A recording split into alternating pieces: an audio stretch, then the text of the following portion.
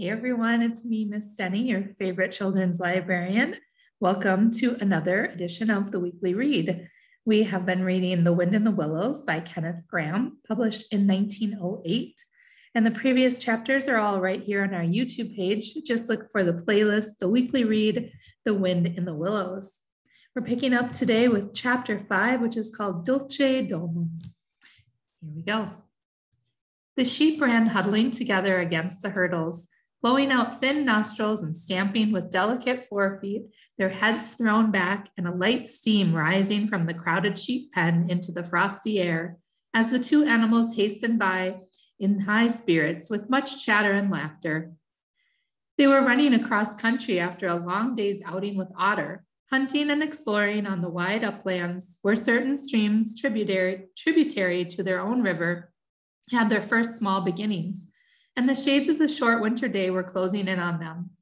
And they had still some distance to go.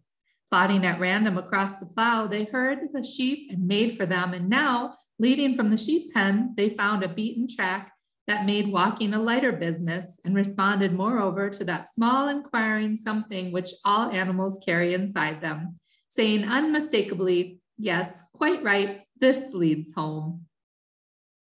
It looks as if we were coming to a village, said the mole, somewhat dubiously, slackening his pace as the track, that had in time become a path and then had developed into a lane, now handed them over to the change of a well-metalled road. The animals did not hold with villages, and their own highways, thickly frequented as they were, took an independent course, regardless of church, post office, or public house. Oh, never mind, said the rat. At this season of the year, they're all safe indoors by this time, sitting round the fire, men, women, and children, dogs and cats and all. We shall slip through all night without any bother or unpleasantness, and we can have a look at them through their windows if you like and see what they're doing.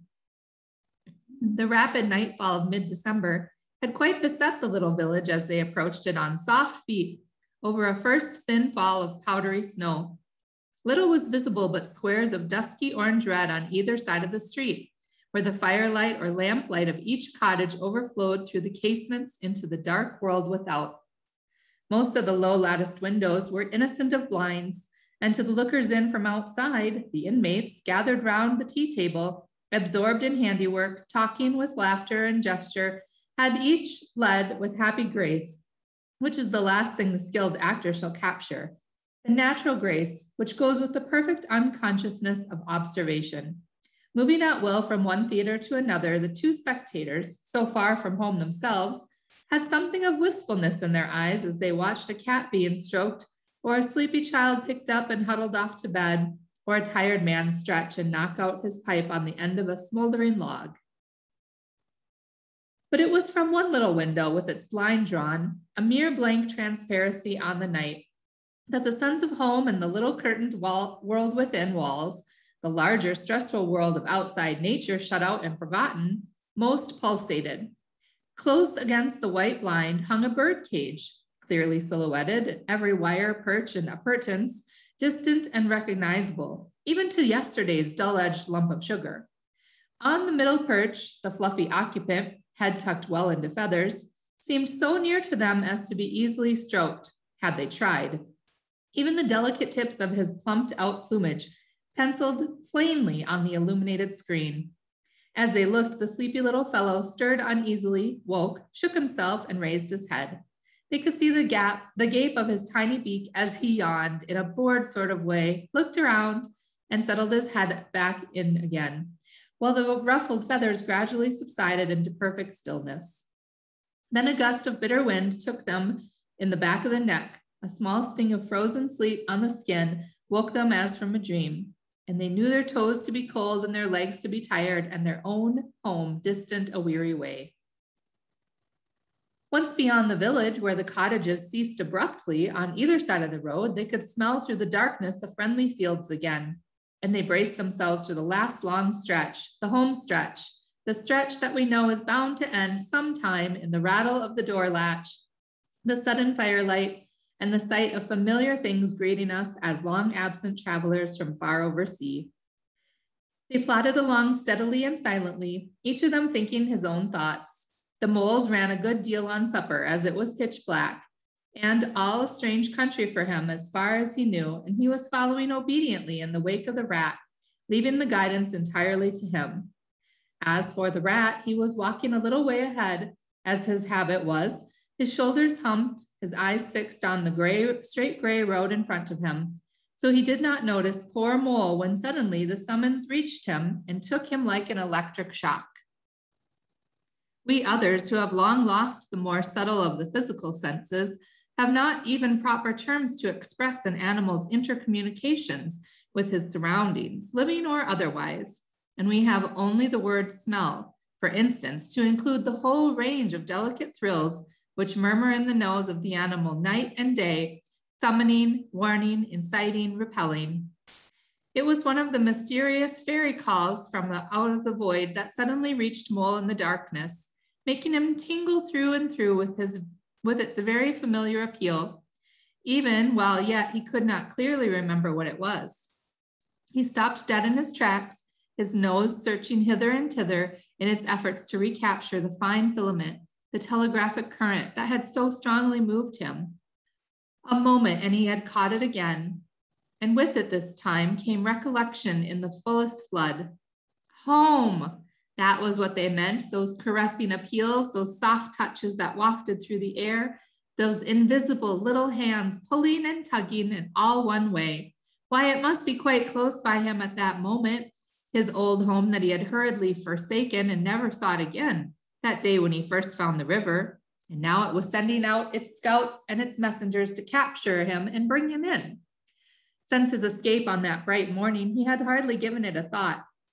So absorbed had he been in his new life, in all its pleasures, its surprises, its fresh and captivating experiences.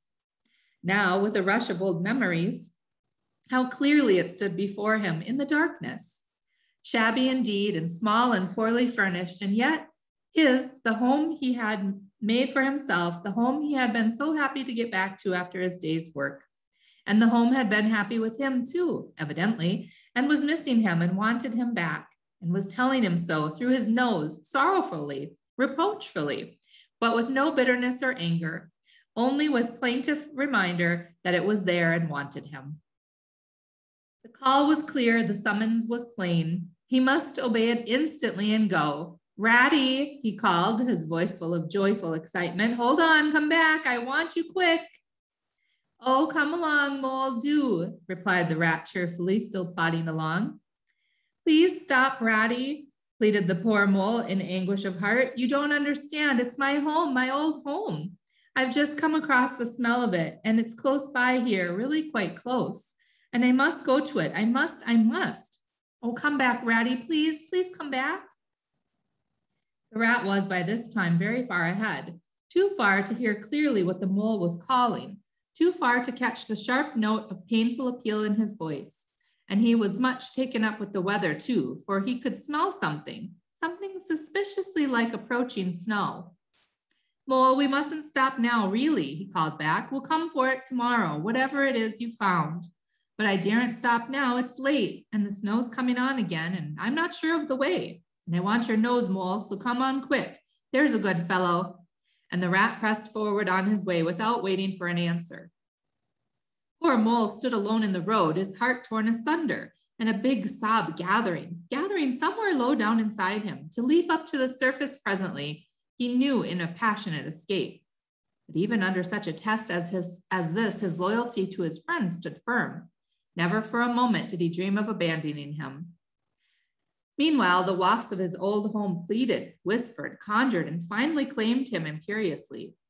He dared not tarry longer within their magic circle. With a wrench that tore his very heartstrings, he set face down the road and followed submissively in the track of the rat, while faint, thin little smells, still dogging his retreated nose, reproached him for his new friendship and for his callous forgetfulness.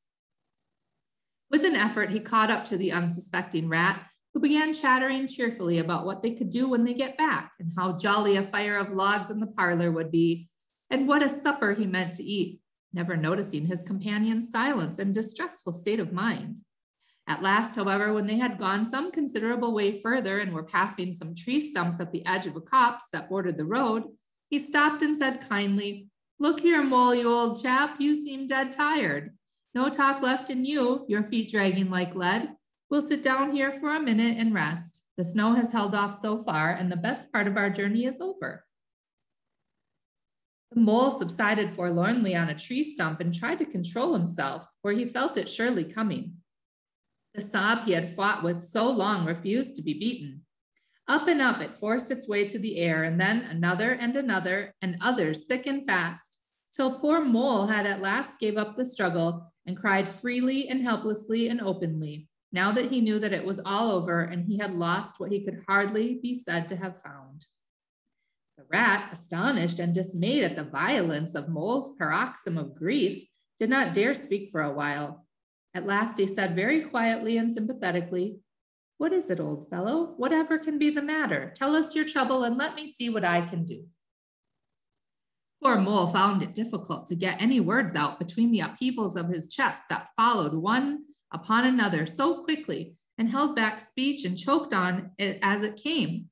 "I know it's a shabby, dingy little place," he sobbed forth at last brokenly. "Not like your cozy quarters or Toad's beautiful hall or Badger's great house, but it was my own little home and I was fond of it. And I went away and forgot all about it, and then I smelt it suddenly on the road when I called, and you wouldn't listen, Rat, and everything came back to me with a rush, and I wanted it. Oh dear, oh dear.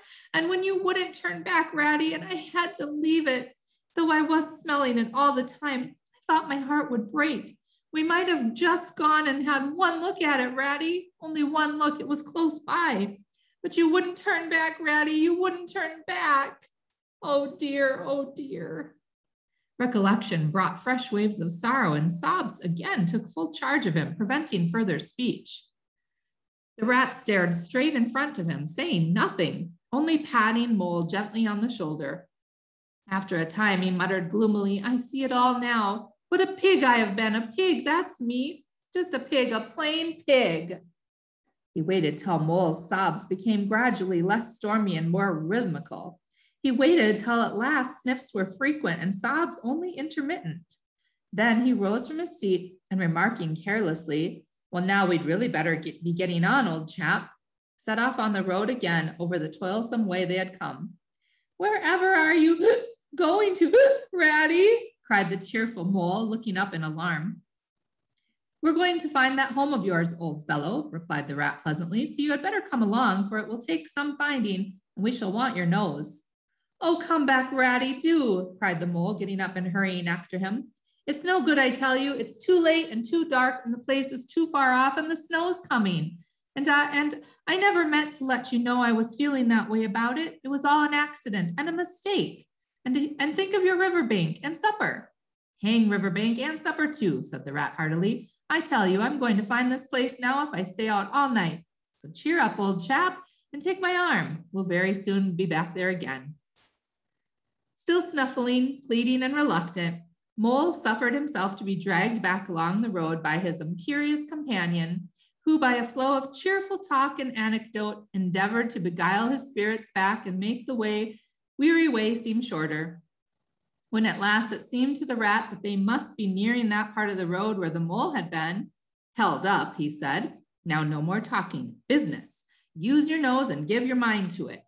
They moved on in silence for a little way, and then suddenly the rat was conscious.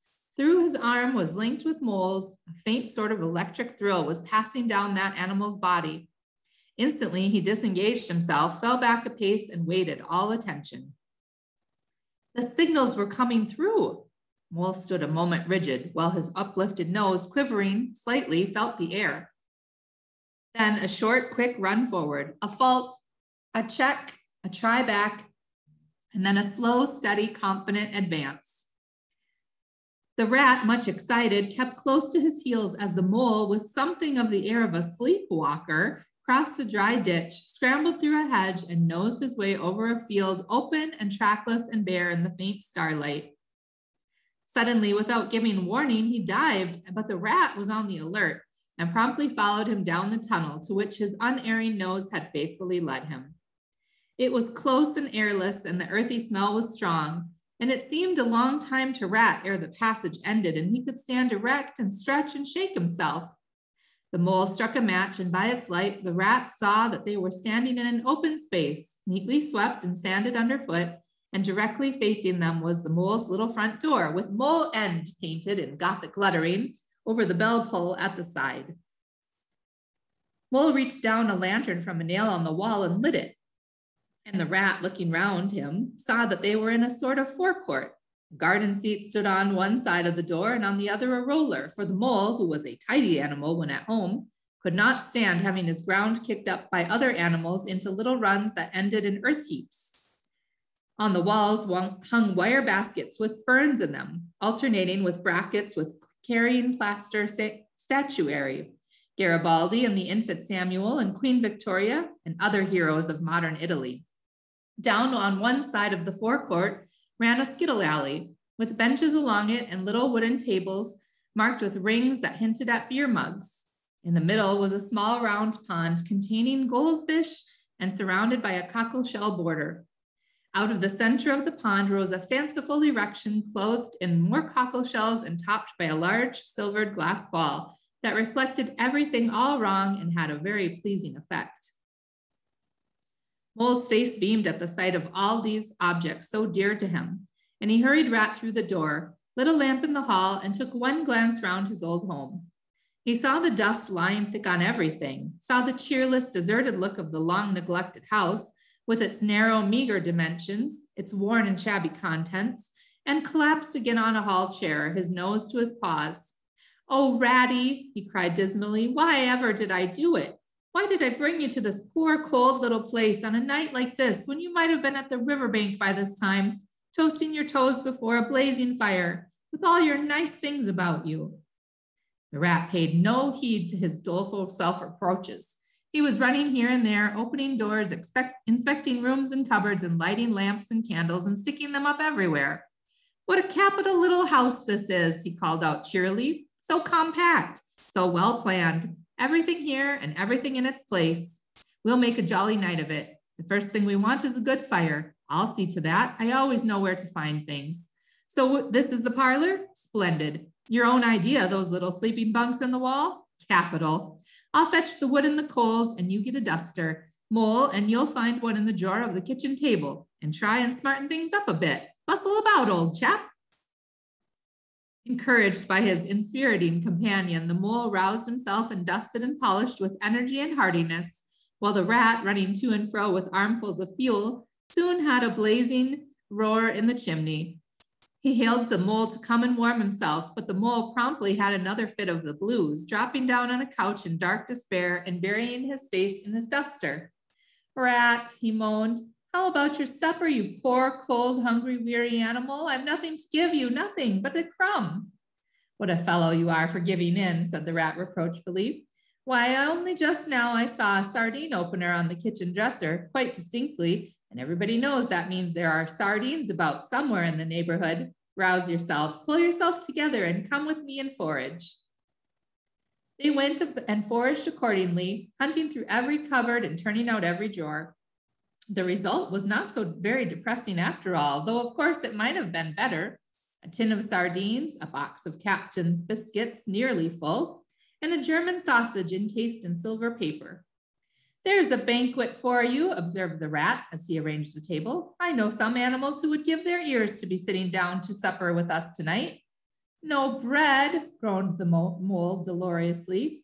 "No butter, no pâté de foie gras, no champagne," continued the rat, grinning.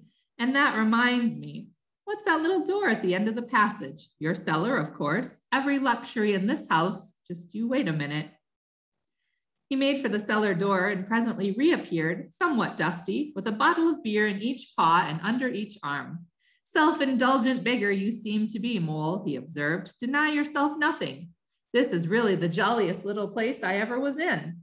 Now, wherever did you pick up those prints? Make the place look so home-like they do. No wonder you're so fond of it, Mole. Tell us all about it and how you came to make it what it is." Then, while the rat busied himself fetching plates and knives and forks and mustard, which he mixed in an egg cup, the mole, his bosom still heaving with the stress of his recent emotion, related, somewhat shyly at first, but with more freedom as he warmed to his subject, how this was planned and how that was thought out and how this was got through a windfall from an aunt, and that was a wonderful find and a bargain, and this other thing was bought out of laborious savings and a certain amount of going without. His spirits finally quite restored, he must needs go and caress his possessions and take a lamp and show off their points to his visitor and expatiate on them, quite forgetful of the supper they both so much needed.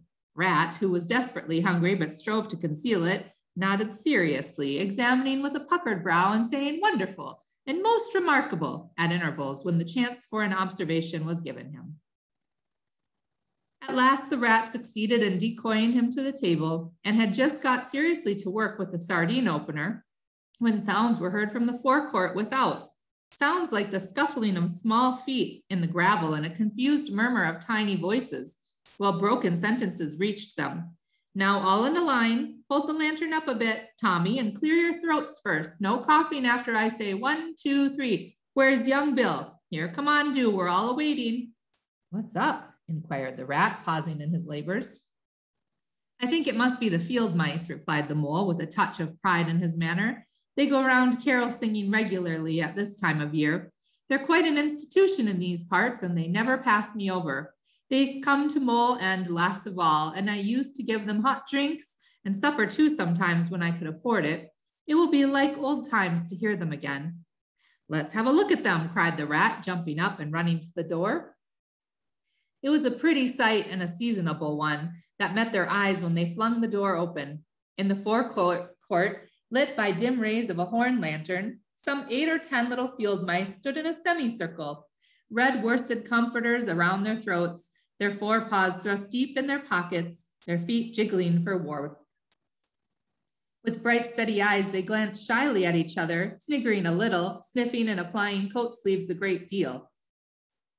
As the door opened, one of the elder ones that carried the lantern was just saying, now then, 1, 2, 3, and forthwith their shrill little voices uprose on the air, singing one of the old-time carols that their forefathers composed in the fields that were fallow and held by frost, and when snowbound in chimney corners and handed down to be sung in the miry street to lamp-lit windows at Yuletide.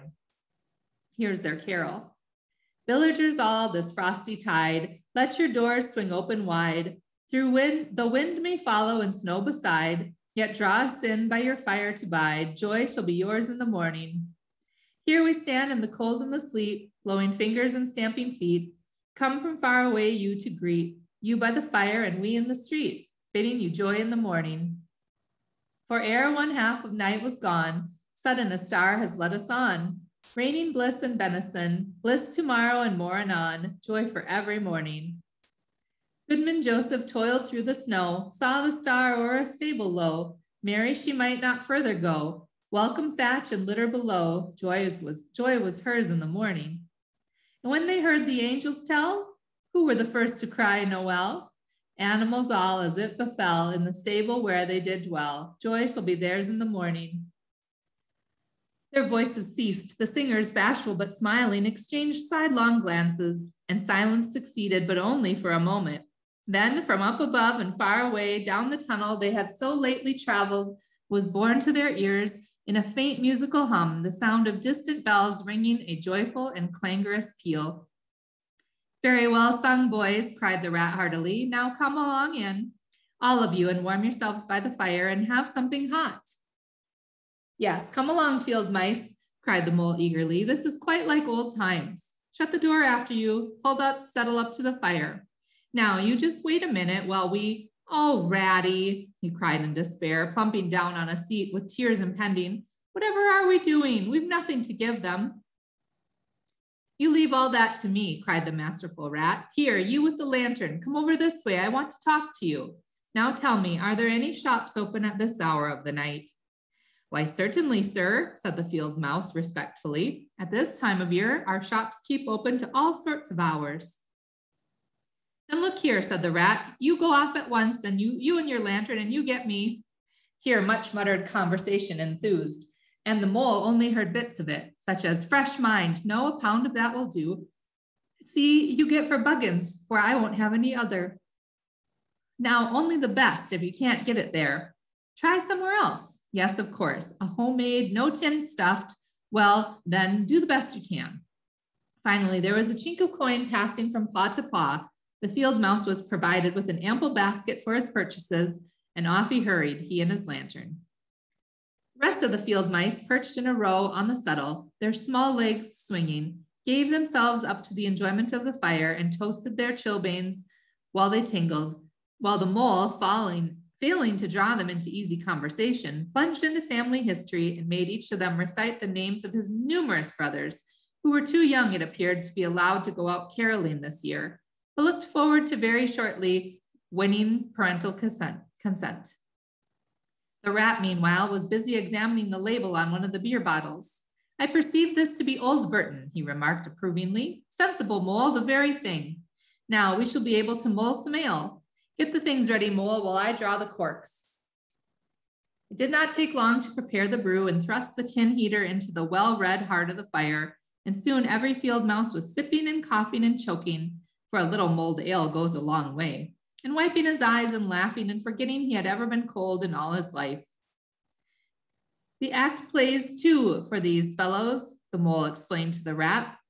Make them up all by themselves and act them afterwards, and very well they do it too. They gave us a capital one last year about a field mouse who was captured at sea by a Barbary corsair and made to row in a galley, and then he escaped and got home again. His lady love had gone into a convent. Here you were in it, I remember. Get up and recite a bit. The field mouse addressed got up on his legs, giggled shyly, and looked around the room, and remained absolutely tongue-tied. His comrades cheered him on. Mole coaxed and encouraged him, and the rat went so far as to take him by the shoulders and shake him. But nothing could overcome his stage fright. They were all busily engaged on him like watermen, applying the Royal Humane Society's regulation to a case of long submersion, when the latch clicked and the door opened and the field mouse with the lantern reappeared, staggering under the weight of his basket. There was no more talk of play acting once the very real and solid contents of the basket had been tumbled out on the table. Under the generalship of Rat, everybody was set to do something or to fetch something. In very few minutes, supper was ready, and Mole, as he took the head of the table in a sort of dream, saw a lately barren board set thick with savory comforts, saw his little friends' faces brighten and beam as they fell to without delay, and that let himself loose, for he was famished indeed, on the provender so magically provided, thinking what a happy homecoming this had turned out after all. As they ate, they talked of old times, and the field mice gave him the local gossip up to date and answered as well as they could the 100 questions he had to ask them. The rat said little or nothing, only taking care that each guest had what he wanted and plenty of it, and that Mole had no trouble or anxiety about anything. They clattered off at last, very grateful and showering wishes of the season, with their jacket pockets stuffed with remembrances for the small brothers and sisters at home. When the door had closed on the last of them and the chink of the lanterns had died away, Mole and Rat kicked up the fire, drew their chairs in, brewed themselves a last nightcap of mulled ale, and discussed the events of the long day. At last the Rat, with a tremendous yawn, said, Mole, old chap, I'm ready to drop. Sleepy is simply not the word. That your own bunk over on that side? Very well then, I'll take this. What a ripping little house this is, everything so handy. He clambered into his bunk and rolled himself well in the blankets, and slumber gathered him forthwith as a swath of barley is folded into the arms of the reaping machine. The weary Mole, who was also glad to turn in without delay, and soon had his head on the pillow in great joy and contentment. But ere he closed his eyes, he let them wander round his old room, mellow in the glow of the firelight that played or rested on familiar and friendly things which had long been unconsciously a part of him, and now seemingly received him back without rancor. He was now in just the frame of mind that the tactful Rat had quietly worked to bring about in him. He saw clearly how plain and simple, how narrow even it all was, but clearly too how much it all meant to him, and the special value of such anchorage in one's existence. He did not at all want to abandon the new life and its splendid spaces, to turn his back on sun and air and all they offered him, and creep home and stay there. The upper world was all too strong. It called to him still, even down there, and he knew he must return to the larger stage. But it was good to think he had this to come back to, this place that was all his own, these things which were so glad to see him again and could always be counted upon for the same simple welcome. We'll stop there for today, and we'll pick up again next time with chapter 6, which is called Mr. Toad. Thank you so much for joining me, friends. See you soon.